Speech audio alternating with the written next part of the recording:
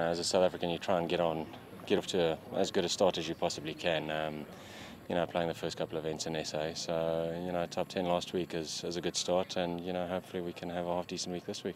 I literally watch 2 events on TV every single year. The one is the Masters, and this is the other event. So, to be a part of this is just a great honour, and, hopefully play some decent golf, get into the Masters, and then I can hang the gloves up.